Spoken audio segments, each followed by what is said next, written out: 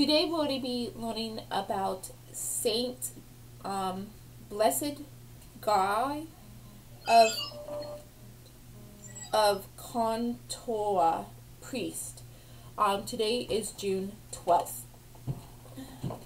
Nothing is known about the birth and early life of Blessed Guy. We first meet him as a devout young Christian of Cortona,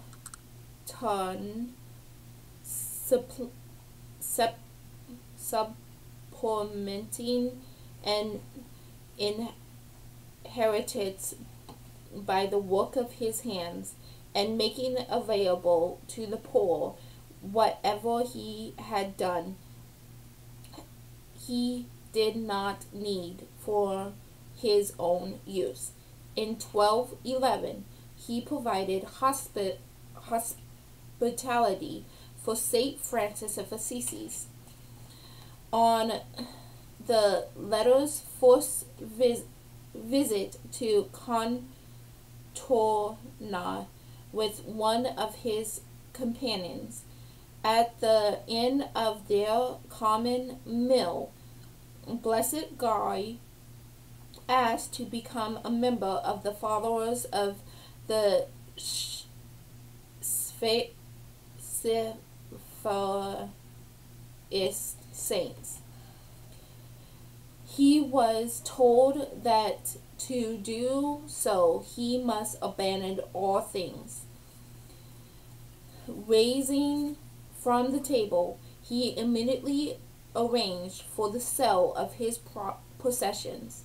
Then, together with his guests, he distributed the proceeds as alms. The next day, he was invested with the Franciscan's habit and a later convent was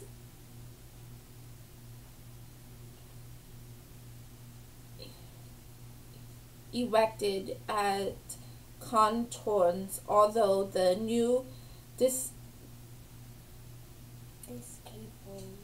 disciple received permission to occupy a small cell on a bridge over a stream.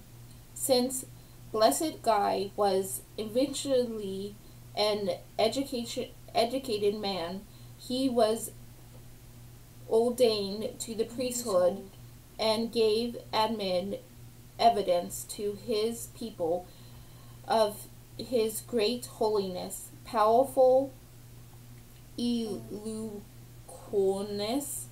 and extraordinary gifts.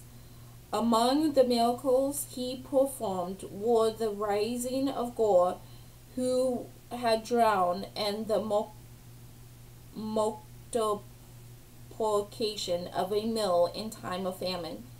So when Saint Francis spoke glowingly of him on a subsequent visit to Cortona, he was only telling the people of that about which they were well aware.